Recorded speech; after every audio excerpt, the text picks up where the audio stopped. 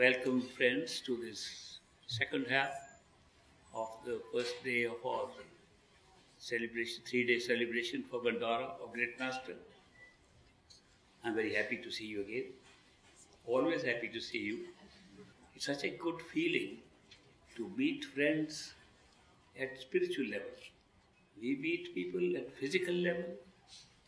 We meet people at mental level. We meet people at spiritual level. We meet people at sensory levels also. These are different relationships we have. And when I meet somebody whose spirit is seeking, I feel very happy. Feel very happy. Because the spiritual seeking is coming from right inside. People say, after initiation, how do we know the Master is always with us? How do we know the radiant form of the Master is within? We've tried very hard and we don't see it. I receive lots of emails. The average number of emails receive several hundred a day, but not all asking the same question. Many of them saying, how can we cure our diabetes? Some saying, how can we win the next lottery? Once a person asked me, can we see the lottery number that's coming tomorrow by going to tomorrow at the astral plane? I said, yes. He said, I am going to try very hard. And he tried. And whether it was a dream state or astral state, he saw some lottery numbers. And he was very happy that I am going to win $5 million tomorrow. So when he woke up, he forgot the numbers. He tried very hard. What happened? He said, I remember. There was a 2 in it and there was an 8 in it. But that was all. The number next day came out, 2 and 8 were there. No other numbers were known to him. He never got the 5 million. I once had a dream that I won a lottery. $5 million. And I was very happy. So as I was going to collect the money, they said cash or check. I said cash.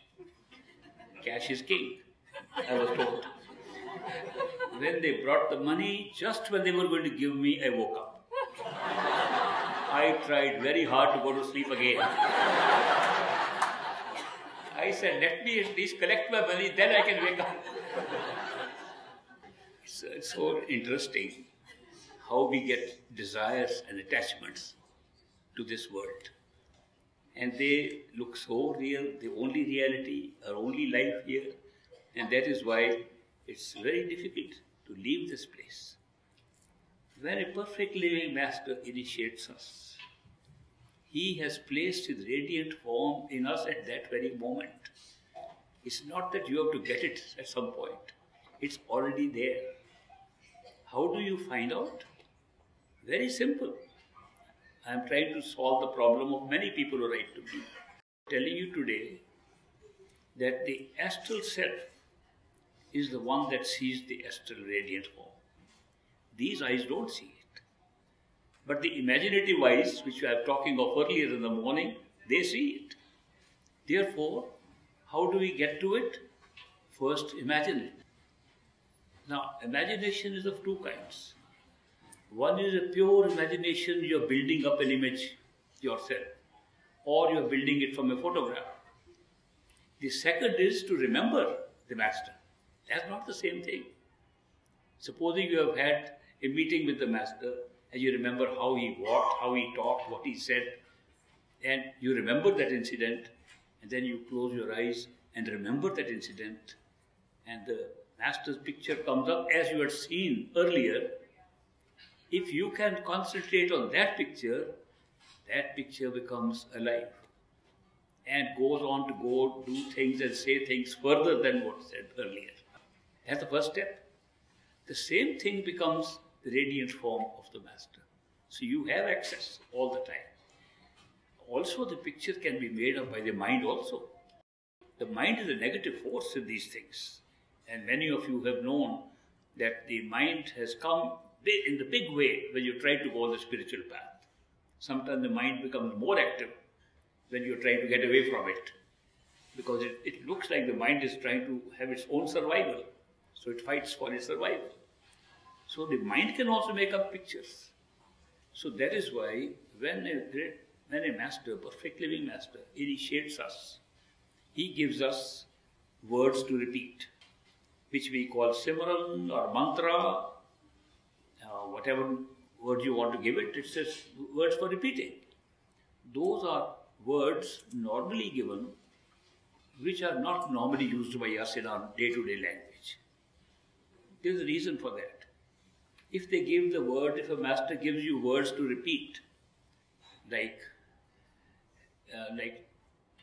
take a slice of pizza as a mantra. I have tried that mantra once, by the way. You can think of nothing but pizza. Therefore, supposing you have a mantra that is using words which don't make sense to you at the time when they are given to you, but as you proceed to have inner experiences, they begin to make sense.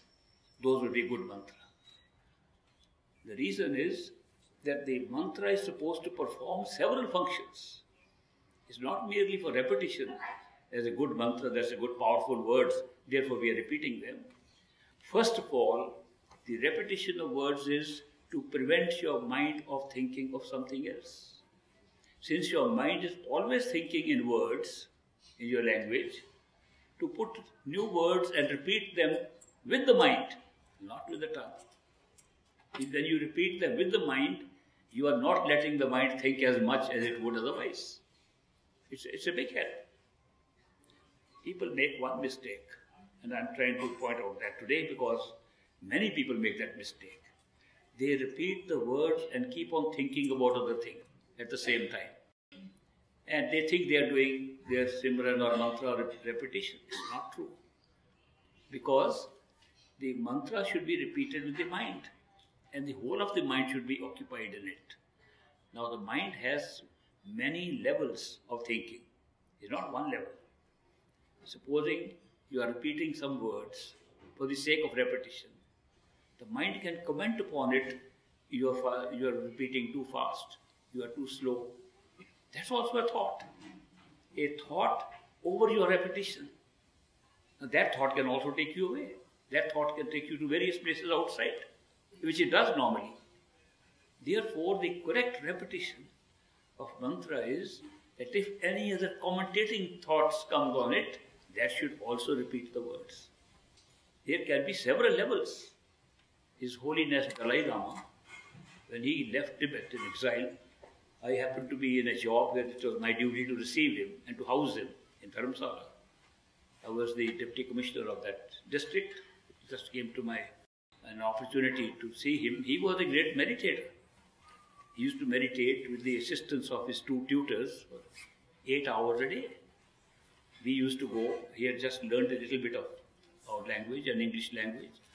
So I had a Land Rover given to me by the government, and it was normally driven by a chauffeur, but the Dalai Lama wanted, then I drove it myself. So we could just drive away and talk about meditation. And he said he has been able to find levels, up to 8 levels of the mind thinking. I have normally seen people who can identify that the mind is thinking, and on top of it another thought is coming, up to 5 levels. 2, 3 is very common. Now, the good repetition of the mantra would be if you repeat at all levels. That means you hear more than one voice repeating it. Your thoughts can create more than one voice. One voice you are inducing in the beginning to repeat, another voice that was commenting, and then you join in the repetition. Third commentator comes, also join. Then the mind plays another trick. It brings somebody's picture in front of you, a person. A person comes and you are looking at that person and repeating at the same time. Your mind is on the person, not on the repetition. To fight that, to get the person out, is not a good solution. Solution is let that person also join in the repetition. Good repetition, effective meditation by repetition, effective withdrawal of attention to the third eye center takes place when every image you see, every thought that comes is involved in the repetition of those words. That's how it should be done. Otherwise, it's like a parrot repeating and thinking of everything else. Kabir explains that. Kabir, the great Indian saint, I'll tell you his quotation, then translate it for you. Kabir says, Mala to kar mein phire, jeeb phire mukh mahi, manwa to chaho dish phire, ye to simran nahi. He says, the beads are in your hand, you're moving the beads in your hand, and the tongue is repeating the words, and the mind is roaming all around the world. Do not call it a simran. This is not the repetition. And then he adds on that you only get simran when the mind is fully involved in the repetition. It's very important that we should have use of these words. This is one use, a mechanical use of the words to prevent other words or thought from coming in. It's only a mechanical use. It's not a spiritual use. It's just to control the thoughts that are going in. But then the second use of those words also. And that use is that when a perfect living master gives you any words to repeat, any words, in any language, when he gives them, at the time of initiation, he empowers them with his own positive power. So they become positive words. Positive in the sense that if you are repeating them, negativity runs away from you. That's a great thing. And this is useful. This particular part of the Simran that a perfect living master gives is useful both in this physical world and internally in meditation. I said in the morning that in the astral plane there are some good places, there are some not so good places. And and taking a trip just into the astral plane just for curiosity can take you to negative territories also. I told you the story of a Bibi in the morning.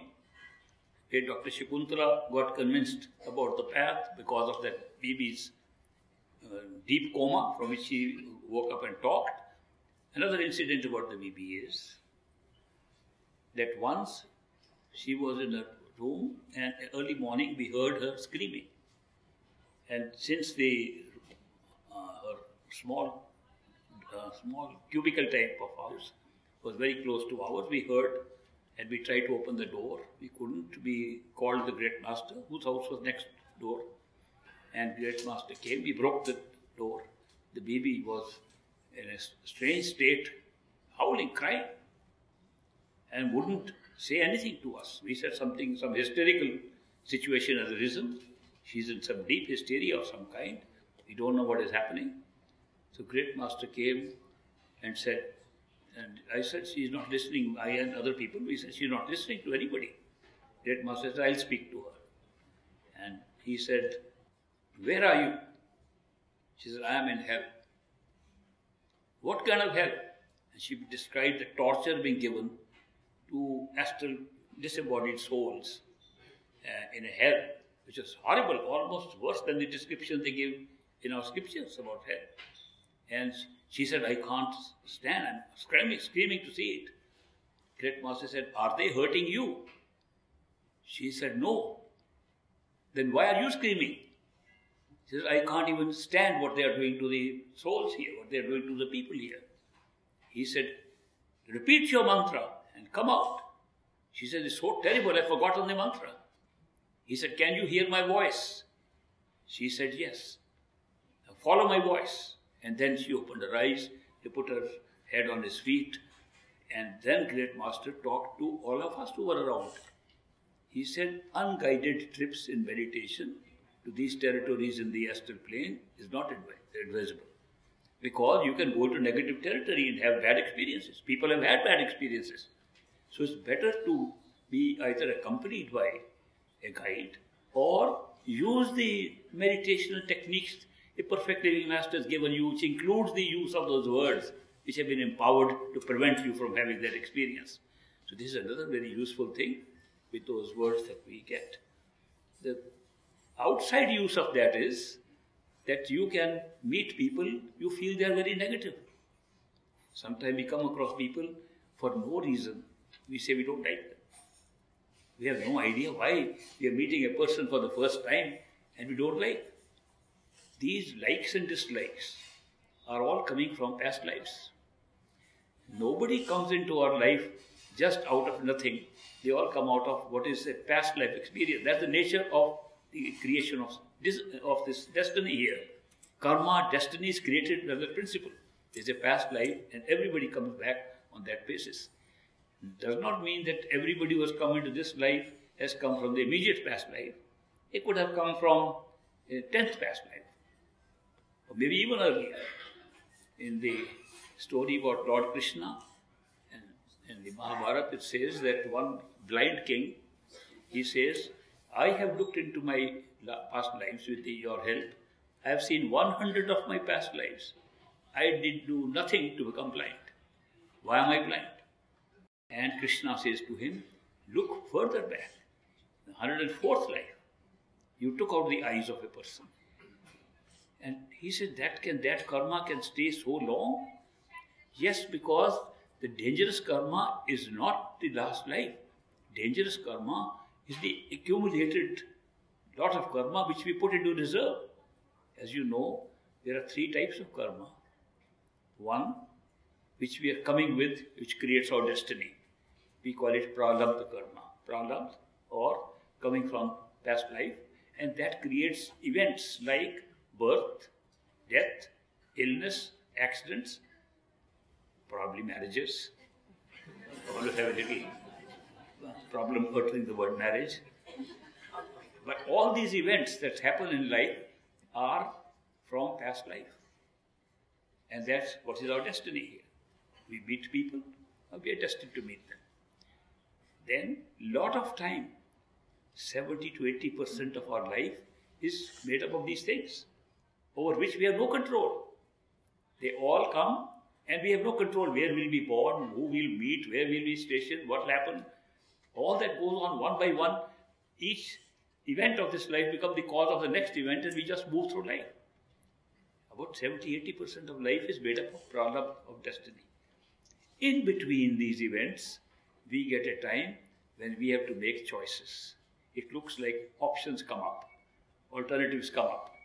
Shall we choose this or that? 2 jobs are offered. Shall I take this job or the second job? I've fallen in love with 2 women. Which one should I marry? And all kinds of options come in life. And then we make a choice. When we make a choice, a process takes place in our head called deliberation. That means the mind says, should I or should I not? Should I do this or should I do that? Only when deliberation comes in the mind and you make a choice, you create a new karma. Otherwise, all old destiny.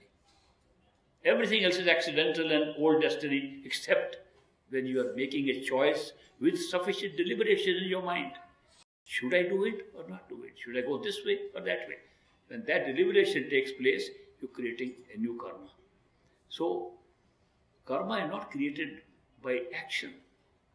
Karma is created by intention to act. So, supposing you have an intention to act, you create a karma. So, since we have so many intentions, so we create a lot of karma. Some of them we carry into actual action, and that becomes a double whammy, and then it becomes a bigger karma. The results of these karma, you do good things, you are rewarded. You do bad things, you are punished. Sometimes in the same life, very often the next life, sometimes in a life 100 lives away. Where does the karma stay? It reserves, this new karma we create, we call Kariman karma, and what cannot be filled up in the next life goes into a reserve called Sinchit karma. That is a reserve held in the mind. The mind holds all this.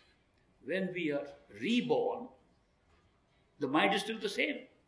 We are not reborn with new minds. We are reborn with new bodies. Very often with the same astral self, same sensory systems, same mind. The mind's life is very long. It's also born and dies, but the life is in terms of millions of years, 3 to 4 million, 5 million years of physical time. And so we are born with the same mind again and again. It carries all this heavy burden of Sinchit karma with it. And when the system that creates a future life based upon the previous life, that works. Some people say there is a guy sitting up there who decides. I used to wonder how he does his job. They sometimes call him in India Dharamraj, angel of death, the archangel of death, somebody who's determining. And when you are dying, you see your whole life. In a flash, the whole life comes up. This is what you did. This is good, this was bad. And as you are seeing it while dying, that's what's creating the next life for you. And that guy is wondering and saying, he must have a nice computer with him. I used to wonder, if a person has met 1,000 people in a life, and the next life has to be settled with the accounts with those 1,000 people, it must be a very big problem for computers to solve, how to arrange them to meet in different events. And if thousands of people have to be put together in future lives, it's a very difficult thing. So I was very surprised when I found that the answer to my question was totally different. The answer was, we do not meet the same people. We meet the images of those people which we create. That means if we have karma of a person, he appears as a person the same next life, but he's an extension of our own experience. So the whole life is being created from inside.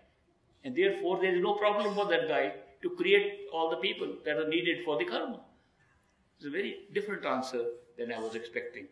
So anyway, this is another thing, that when you have this similar with you, if you are using that, some of the negative entities that are supposed to come, they kept away because they are empowered words.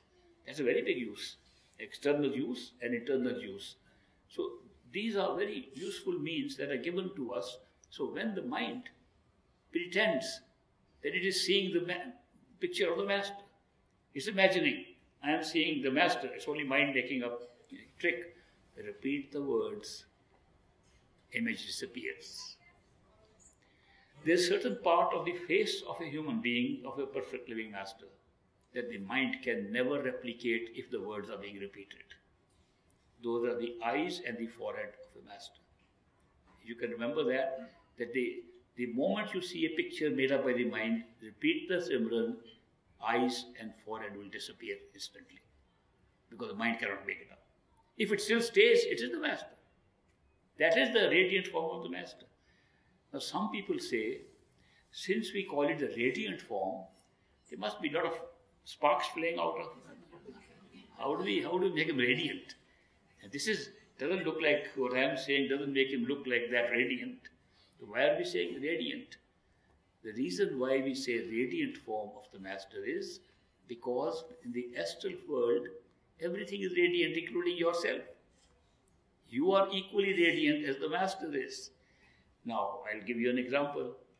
You close your eyes completely, cover them up with black mask. I hope it still works. Doesn't matter. Can you still hear me? I didn't know the little thing is doing all this. This does nothing, this is a microphone. It's for show only, I think. Lest you should think I'm speaking in the microphone. Okay, I was telling you, the radiant form of the master is because you can see him in total darkness. That's why we call that radiant form. If you close your eyes completely and cover them up, I won't demonstrate now, with a black cloth. So it's totally dark. And you want to imagine somebody's figure, you can see it. Right now you can see it. Where are you seeing in total? Even when the total darkness is inside, you want to imagine some figure, you can imagine it. You want to imagine an object, you can imagine it. The fact that something can be seen in total darkness, that's what makes it radiant. But of course, at some point, when the light starts coming in, and I'll talk to you later about what is light? I'll talk to you later about light and sound, very important features in our meditation. Light and sound are very important. When the light comes, then the light radiance of the master is really very strong. at different levels of awareness, the Master's radiance and light increases. So you can say that he can be so bright, but then you are also bright. When you first time find yourself as a soul, there is no space-time like we know here, but there is something in which you can experience. If you want to use a physical example, physical comparison, it will be like your own soul is lighted up like 16 of the physical solar sun, soul, which you can't even look at here. That's your own light. So light is a big factor. So at some point, it becomes very radiant and lighted, but it can start with just something that can be seen in the darkness, and it shines. So, but do not expect there is spark flowing and there is light flowing. Sometimes I see pictures drawn. I say, whose picture is the radiant form? The Master. A lot of light is going. I say, it looks like the sun's picture, not the Master. It looks like a big bulb. Light is inside. In a last meditation workshop I held, I told people with their eyes closed, in a darkened room, I said, can you see a light bulb? Yeah, we can imagine a light bulb. See, can you see a switch, one of those which you make it dim, or you can make it light by pulling it up and down? Yeah, we have the switch. You can make it up, more up. Light brightened. The bulb was so lighted they never seen outside. Just during meditation. So there is so much light inside. It's unimaginable. These eyes, physical eyes, can never see it, but these inner eyes can see. The very inner eyes that I say can be awakened. They are already awake, but they can be awakened to the extent they become independent from the physical eyes by withdrawing attention from the physical body. So the radiant form of the Master is always there, and you can talk to the Master, repeat the words. If you are initiated by a perfect living Master, repeat the words. The face of the Master stays, Master is there. You can talk. Sometimes it looks like the Master is moving away and not staying. Master does not move. Our attention moves. We can't concentrate our attention there.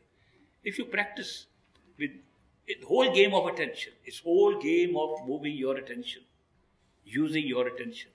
Attention is the most valuable thing. As I said in the morning, consciousness is the ability to be aware. Awareness is what you're actually aware of at that time. And out of awareness, where you want to put your attention becomes the highlight of that awareness.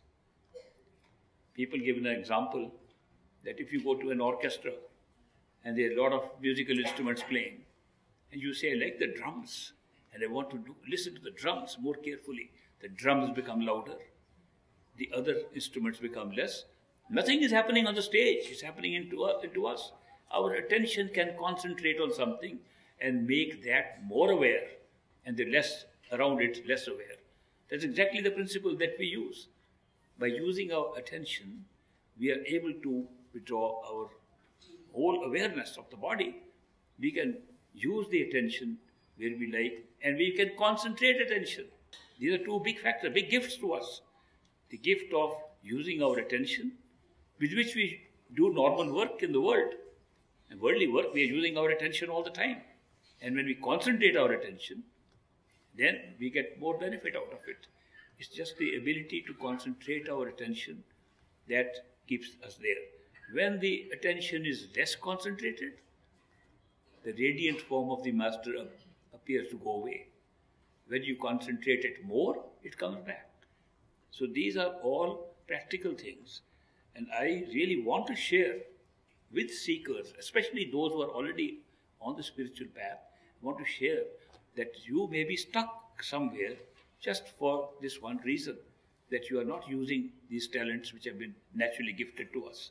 So that is why it's really important that we should know, first of all, clearly what we are doing is not such a mysterious thing as we have made out.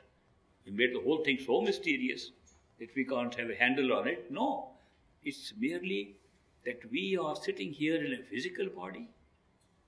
It's not the body. It's the soul. It's the creator of the soul. It's God himself with a experience of individuation of souls, with the souls attached to minds, minds creating space and time and creating an area where cause and effect can operate, the mind assisted by sense perceptions to make it a bigger experience, vaster experience, and sense perceptions placed into a physical body, so we think just a very fry in a large drama taking place. We like to have that experience, that's why we are here.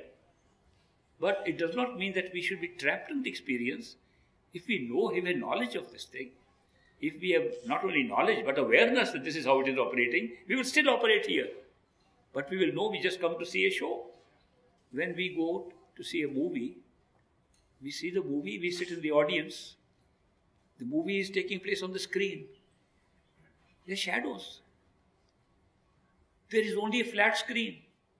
Whether you are seeing a flat screen movie, two-dimensional, or you are wearing glasses or using other techniques which have now come up, which makes it three-dimensional, it's just a flat screen. You're seeing a movie on flat screen. Characters are appearing. You don't know their shadows, their characters.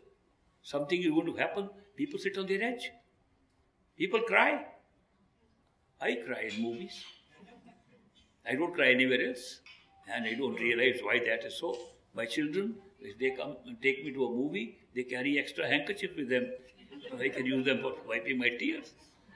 Movies look more real to me than this physical life. Movie, when we are looking at it, nobody sees. Nobody wants to know how the movie is being created. They don't want to know that the shadow which is being created, characters are being created from a projector behind you. You're not looking at the projector, you're looking at the movie. You're looking at the screen. The projector is behind you. The movie has been predetermined. It's in the film, in the projector. The light in the projector is throwing the shadow on the screen. And no matter how many times you see the movie, it will be the same film. Of course, we say, now what's going to happen next? We're watching a movie and wondering what will happen next. We even forget that what will happen next is going to happen. We never say it's predetermined. Watching a simple movie, we don't think it's predetermined. Of course, if we knew it's a film loaded behind and it's already been shot long ago, it's just the memory of that and captured in a film that's being shown. This is an identical situation with us. The light of the soul inside is projecting a movie created in the mind, filmed already, chosen by us, loaded into the mind, projected through sense perceptions and the body with sensory perceptions outside. It's a movie. Now supposing you know it's a movie, what will happen? Same thing that will happen in the movie. Murder is taking place and you don't leave your seats. Horrible things are happening on the screen. Nobody runs to say, I'll intervene in that. You will know it's just a movie. You paid a price to come and see the movie. This is the same movie. And awareness can make so much difference in watching this life. So when you have this awareness, does not mean you want to run away from it and go somewhere else. They know somewhere else. It's all here. There is no other place. Some people start thinking, this is physical plane. Above that is astral plane. Then there is causal plane. Then our true home must be somewhere up there. And I see some people praying up to God. They must be somewhere up in the sky. External sky has nothing to do with God. External world has nothing to do with God. God is inside. God is making you have the ability to see. God is making you have the ability to have life. Therefore, when you have awareness of that kind, your whole experience of this world changes. Because you are seeing it in a very different way. You know why you are seeing it, why it was created, you still enjoy it, like you enjoy a movie. It doesn't mean that just by having an awareness of how a reality is created, you will not enjoy reality. You will enjoy more. Because then you will know that the ups and downs that are coming are part of the movie. The other thing is, one big difference. When you see a movie on a screen, you are not in the movie. The characters are on the movie. You are watching from a distance in the audience. This movie You have chosen to be so close to the screen, you have placed yourself in one of the characters. You have placed yourself as a witness, as a spectator of the movie, in the head of one of the characters, and are seeing the movie through the eyes of that character. And you think the character is seeing it. You become that character. You forget that you are watching this movie. Now, supposing you have the awareness that you can get through meditational experiences, you will see this world by not feeling that this body is seeing it. You will feel you are seeing it from behind the eyes. And this is one character that you are wearing as a body. The other characters. A beautiful movie. It's wonderful. The whole attitude can change. This spiritual path is not merely to get some isolated experiences. It is to change your life right here. It changes your life right here. It makes your life totally different. It makes you so blissful because you are not part of the movie that we created. You are separated. But you are only enjoying it by identifying with the characters for a short time, which is very different from just being the characters. You are not the characters. You are just enjoying it from being inside a character. So that's why you will find that when you have a good look at the world from inside, your approach to the world is totally different. Can you hate people? Characters can hate each other. Will you hate? How will you hate your own creation? How can you hate creation when you know the whole thing has come up from the single source? The single source of consciousness, which we call God, Creator, whatever word you like to give it, the totality of consciousness is one. Everything has come out of that. And once you realize that part, which is total enlightenment of your own totality, of your own self, from that point of view, everything is part of you. Every event is part of you. You created it. You created it for an experience, wonderful experience. How far creation can go, you did it from there. How can you then, from that point of view, hate anybody? You will love everything that exists there because you created it. And that love, which is in your awareness from that point of view, you are in a human body. The human being will be expressing the same love to everybody around. The people wonder, how can we look at Great Master? How can Great Master, just by being with people, make them feel so much loved? Because love flowed from him. Love flowed from him because he was looking at the people from a different position in his head, from the totality, which is within oneself. Let me explain that nothing is outside. If you want to find the truth, go within, more within, more within, more within. Further within you go, you find more and more, not outside, not higher. This concept of higher and lower is mental concept. Mind loves it. Mind loves to put things in a classification. This is high, this is low. Mind loves 5 levels, 8 levels. I can make it 10 also. If somebody says 11, I'll say 12. And I'll describe the 12. I can divide up all the experiences that you have into 1,000 parts if necessary, depending on who I'm debating with, if I want to win the argument. The point is, mind loves classification. And we say, there's a physical plane. And you have seen charts being drawn. Physical, on top of it is astral, causal, this. And many masters explained that there is a physical form, which is a physical body. A physical body creates physical experience. If you don't have physical body, you don't have physical experience. If you have physical body, you have physical world, physical experience. You go to the astral level, becomes astral world, astral experience. Part of the astral experience is overlapping with the physical. So you see physical things, physical people, but you are not physical.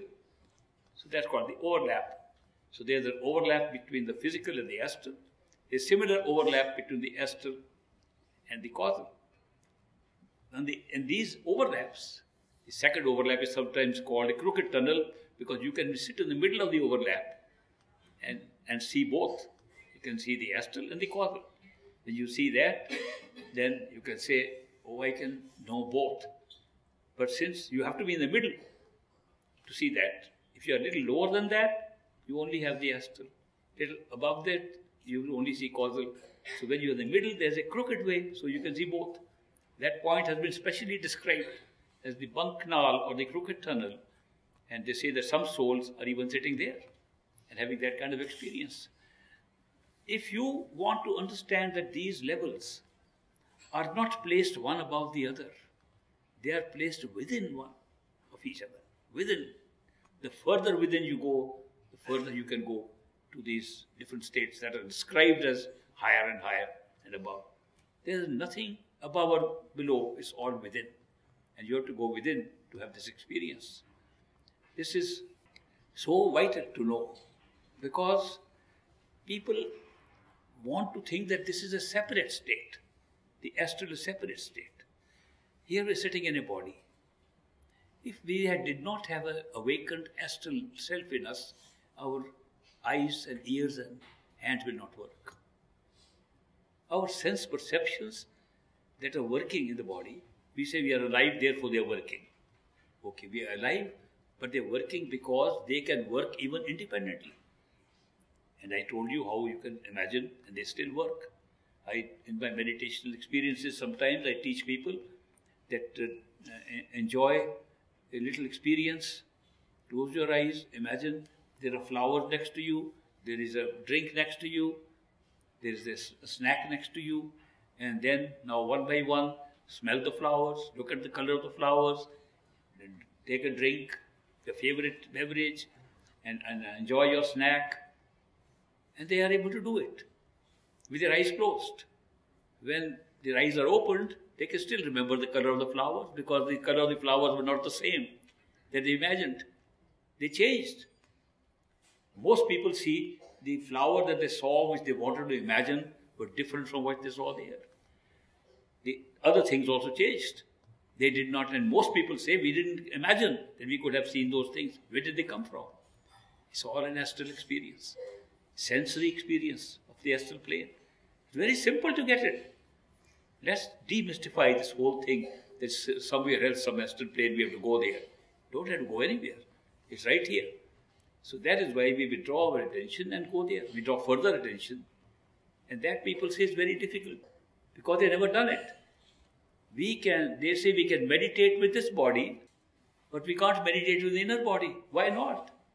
It's equally easy. Or equally difficult, I suppose. But it is only the inner self that, when it meditates, goes to the causal plane. Not otherwise. Some people have glimpses. Because everything is inside, you can have a glimpse of an inner sky. You can have a glimpse of even totality. You can have a glimpse sometimes, it's all one, there's nothing else. Those glimpses can come anytime because they're all inside. But to have a sustained experience at will in a human body, you need to have a certain amount of practice under guidance of a perfect living master. This whole business of karma is only of the mind. Soul has no karma. Never had, never will. Why are we crying? We are the soul. Why should we cry over karma when it is not our karma? It's an attachment to us to have an experience. We take it off, it'll end. You just have to take the mind off. There's no karma. You put it on, you are back in karma. It's like a piece of costume or something we are wearing. These are all costumes. So when we are able to take the costumes off, we have new experiences.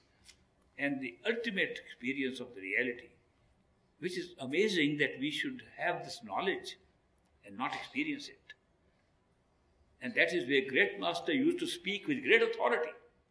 That we talk so much. We talk about reality. We talk about the path. We don't practice it. We have just become outsiders on the path. That we, having knowledge, we don't practice it. He used to speak very forcefully on that. I have not seen many teachers, many masters talking that forcefully like great master would talk. He talked with authority. I remember reading the Bible and reading about Jesus Christ's Sermon on the Mount. And when he had finished talking, the Bible says, after he spake, there was hush upon the multitude. For he spake like one with authority and not like the scribes. He spoke because he was speaking from experience and not from studies or books like the scribes. That's the nature of a perfect living master. They speak with authority because they're speaking what they're experiencing right when they're speaking. Not that they've learned something from books or from other people and then they're explaining to us. Big difference. And I remember that great power, the great master. He spoke with authority because he spoke from what he was experiencing as a human being at the time that he was explaining to us. So that's a very big difference. So these things affect our soul. The masters do not come to look at our bodies. The masters come for our soul.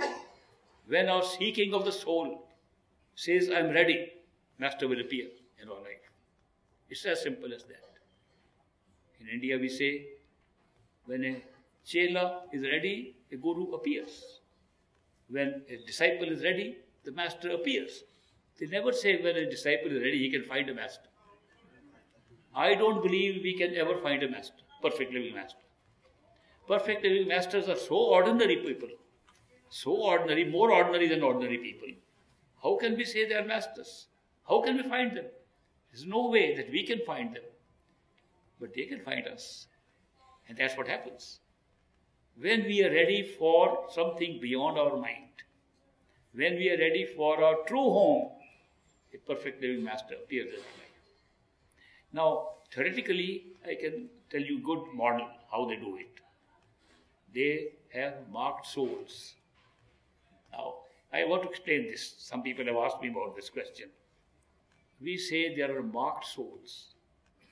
These perfect living masters come for picking up their marked souls. Since they come as human beings, living in a human society, with a human life, with a human term of life for them, they can't be picking up all the marked souls. So they'll pick up some marked souls for which they have come as a human being. Other masters will come and they will pick up the other marked souls. So to make it easy to understand, we say there's a list A and list B.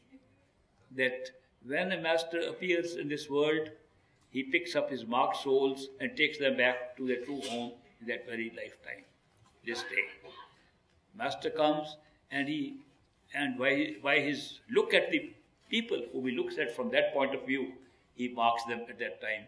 And future masters come in future lives and take them back home. List 2, list B. So, this is a good concept. But now, think of it another way. Master is operating from a point where there is no time. And therefore, he cannot say there are marked souls. He is operating from a time which is just one time. Therefore, one can also say, from an enlightened point of view, when a perfect living master marks you, then you are a marked soul. It does not mean that you are marked and therefore he comes to you. He comes to you because he marks you. So it's very difficult to explain this because we are talking of a non-space-time event taking place. That is where the marking takes place. So it's worthwhile knowing that being in the presence of such a person means something has happened. Just being in the presence of a perfect living master means something has happened. And it's a very good thing has happened. I can tell you that. That is why we call it darshan. What is the meaning of the word darshan?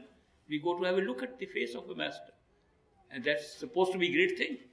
There's an old story about Narad Muni. Narad was one of the Munis in India, one of the holy men who went around from place to place, house to house. And he had some spiritual enlightenment. And he said that he could invoke the blessings of Brahma, the creator of the universe. And he could talk to Brahma also. So one day, Narad was walking around and he saw a lot of people running to see a master, perfect living master. And he stopped and said, "Why are you running so fast to see somebody?" "Yes, perfect living master is here. We are going for his darshan." He said, "What is darshan?" He said, "Darshan, we need to look at him." He said, "What do you get by looking at a man? Does he say anything? Does he teach you anything? Does he give you anything? No, no, no, we only have darshan. We just look at him, we are very happy. Puzzled by this, Narad Muni went into his own meditation and he manifested Brahma, his idol. And he said, Brahmaji, I want to know, these people run around to just look at a master and have what they call darshan. What is the value of darshan? Brahmaji said, Oh Narad Muni, for this question, you have to go to a certain village and go to a pond in that village. And there's a snake in that water. You go and ask the snake, he'll give you the answer. So since Brahmaji gave that order, Narad Muni went to that village and found there was a pond, and he went there in the water, there was a snake with his head up. He said, no, the translation is in English, but in Punjabi sounds a little better. I'll tell you in English. He said, Mr. Snake, what is the benefit of having darshan of a perfect living master? The snake looked at him, dropped his head and died. He said, this is no answer. So he went back into meditation and he's manifested the image of Brahmaji again. And he said, Brahmaji, you told me to go and ask this question, what is the benefit of a darshan of a master? And the snake died. He said, oh, I'm very sorry to hear that. Brahmaji said, now you go to a little distant village. There is a man who just bought a new parrot. It's in a cage. You go and ask this question from the parrot. He'll give you an answer. So Narad Muni now set up for the parrot's house. And he found the jeweler who had a parrot. He said, I just bought a parrot. He said, can I have a little talk with your parrot? He said, sure, parrot is very lucky. Narad Muni, you came to talk to a parrot. Very lucky parrot. So he asked the parrot, Mr. Parrot, what is the benefit of having darshan of a perfect living master? The parrot looked at him, dropped his head and died. He said, this is a strange way. I'm getting no answer. So he again went into meditation. I didn't think I will tell you these stories, but anyway. Maybe the whole thing is a story. He went back to Brahmaji and he says, Brahmaji, I asked the parrot the same question and the parrot died. Oh, I'm very sorry to hear that. I'll tell you now, Brahmaji said. Finally, you will get the answer. You have to travel to another kingdom. In that kingdom, the queen has just given birth to a baby boy. Go and ask that baby boy this question. You'll get the answer. Oh, Narad Muni says, this snake and parrot is all right, but now the human baby boy is asking me to go there. I hope that experience will not be repeated. Anyway, after long travel, he reached that kingdom, and the king was very happy to receive him. He said, after a long time, Narad Muni, you come to our kingdom, very happy, welcome. He says, has your queen given birth to a baby boy? Yes, recently she gave birth to a baby boy. Can I see that infant? Sure, the infant is so lucky to have your blessings. Come in. So Narad Muni says, I'd like to see the infant in private. He said, all right. So goes and see the little infant in private and says, Mr. Infant, I have been asking this question. What is the benefit of seeing these masters and having their darshan? And the infant spoke up. And he said, Narad Muni, I am the same snake you saw in the pond. Narad Muni, I am the same parrot you saw in the cage. Narad Muni, you are not a saint. You're just a Muni. But just by seeing you, I was able to have a human birth. The benefit of seeing perfect living masters is 1,000 times more. So that is how we got the answer about darshan. But they say that beside darshan, there is something even more valuable. And that is called drishti. What's the difference between the two? In darshan, we look at the master. In drishti, the master looks at us. When the master with his eyes looks at us into our eyes, that has a benefit far more. A benefit is coming from the eyes of a man with that awareness, alive awareness. When he looks into our eyes, it burns even the karma that we are going through. It even alters. the destiny that we are carrying with us. It's a very big thing. So drishti is even higher than the darshan that we get. If you get a darshan, the holy Sikh scripture, Guru Granth Sahib says that if you have seen the darshan of a Satguru, your account is finished. Lekha Nibdiya. Your account is finished just by having a darshan. So, darshan itself guarantees that your time has come to go back and you're marked soul. And drishti is even more valuable. So these are things that are taught to us. But these can be questioned. I particularly was a great questioner of these things. Where is the proof? I was very fond of saying, where is the proof? The proof of the pudding lies in the eating. And I said, I'll only get proof if I eat something. Great Master gave me something to eat. They found the proof. There's no other proof except to experience it. You can experience it, but to experience, you have to have the basic faith to take one step. And convince yourself with as many questions as you like. You're ready to take the first step, take it. If it works, take the second, otherwise walk back. And do anything else you like. So, there are some things. Can I say I have proof of these things? I was at Harvard University studying there. I had arguments with, and I can't call arguments, discussions with the professors, particularly of philosophy and psychology. They would come and talk to me. As you might remember, 2 of them were expelled from the university at the same time, but I was not responsible for that. Richard Alpert, Timothy Leary, both were there. And they were both expelled for experimenting with mushrooms and drugs and things, LSD, DMT, those things came up at that time. What they were telling me was, whatever you are talking about, these higher levels of consciousness and these experiences can all be generated by suggestion. Hypnosis can do that. Hypnotic suggestion can do these things. You may be undergoing an auto-suggestion. They're automatically suggesting to yourself that these things are actually happening. You are creating it in your mind. Good argument they gave me. I said, that's a very good argument you're giving. I accept it. I am using a very strange method of auto-suggestion by which I get 24/7 happiness. You people are taking Prozac, I know. You people are all in great despondency. They were. They were trying to take care of their depressions. I said, what a good method to learn some kind of auto-suggestion by which you can get these experiences even if they're not real. So from even that point of view, I said it's a good thing to start. But that's not true. The fact is, there are some things which prove themselves beyond a doubt. And I'll tell you 2 items of those, which all of you have had. One, that you exist. Do you need proof for that? It's an experience you are having right now that you actually exist. In what form? The body or real or whatever is a secondary question. You don't need a proof. Somebody says you don't exist. You say, no, I know it, I exist. This is self-evident proof. There's a second proof. When you wake up in the morning, you know you are awake. Nobody's ever questioned this. Supposing when you get up in the morning, you don't move.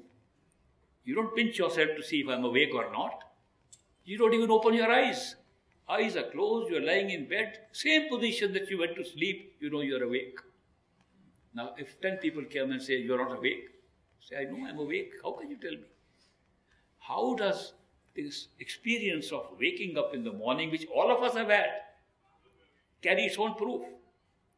The reason is, if you carefully examine the reason, that when we wake up, we remember we went to sleep. That's the key. The key is, immediately the memory comes, this is where we slept, the rest was a dream or a sleep state, and we are sure we are awake. The experience of going to the astral plane, causal plane, is awakening, is a higher awakefulness, and carries the same experience that you are already there before you ever came here. Your coming here was not sudden.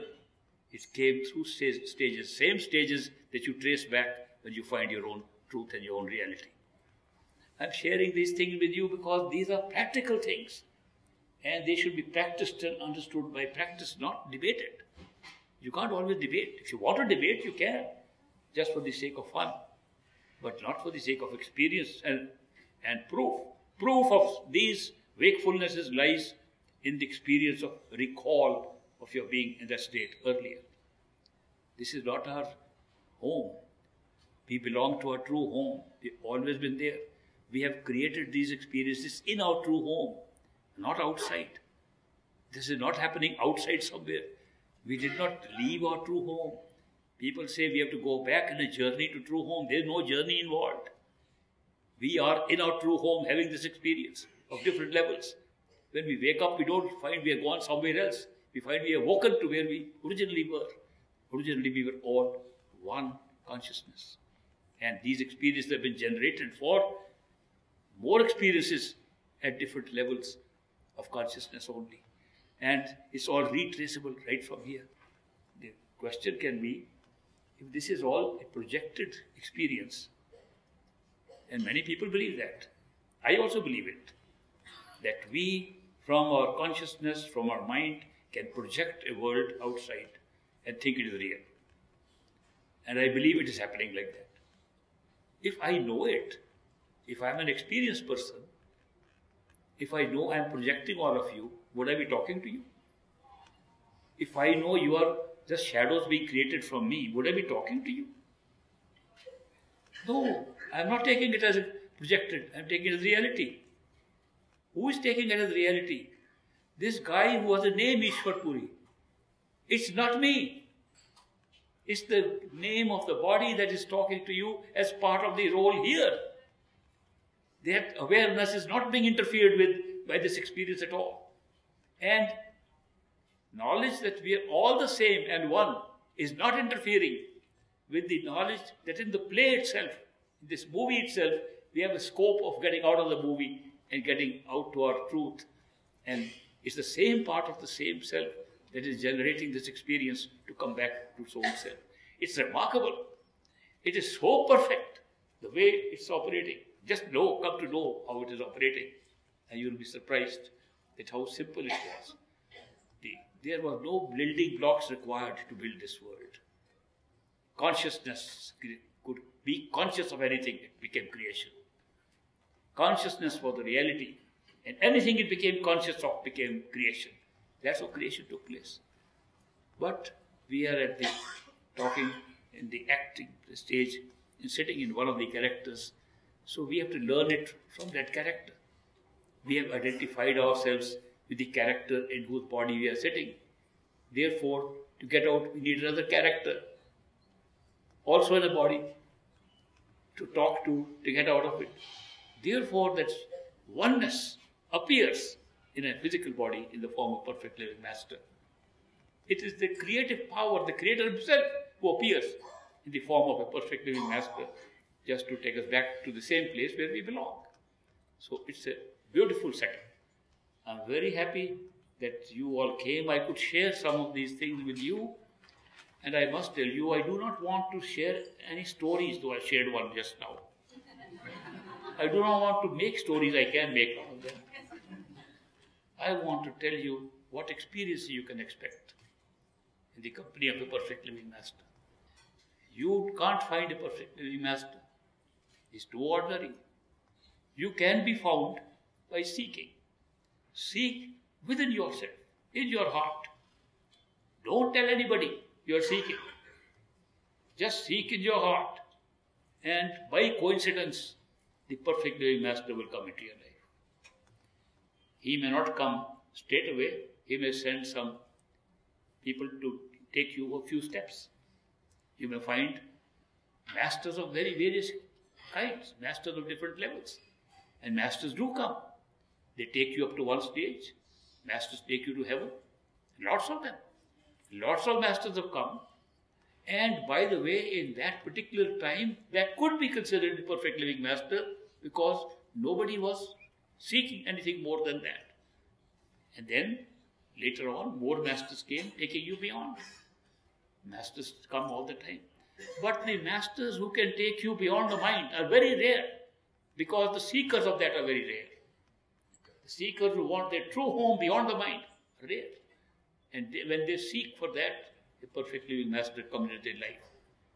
And the mind says, how can you be sure? How can you be certain? So, masters play games. They're very big game players. I can tell you that. Great master was a game player. They play games with us. They lead us to various kind of experiences. And eventually now we can see who you are. Don't play any games. That's what many disciples were heard to say to great master. And now don't play any more games with us. I used to hear that. But it was such a great relationship. True love relationship. If there is true love in this world, I have seen it with the great master and his disciples. I have seen with my own eyes what it does. It's very different from attachment. True love is what the relationship of a disciple with a perfect living master is. And that comes about only by your seeking. I'll be very happy to see you again tomorrow and on Bhandara day after, which will be a great day of blessings.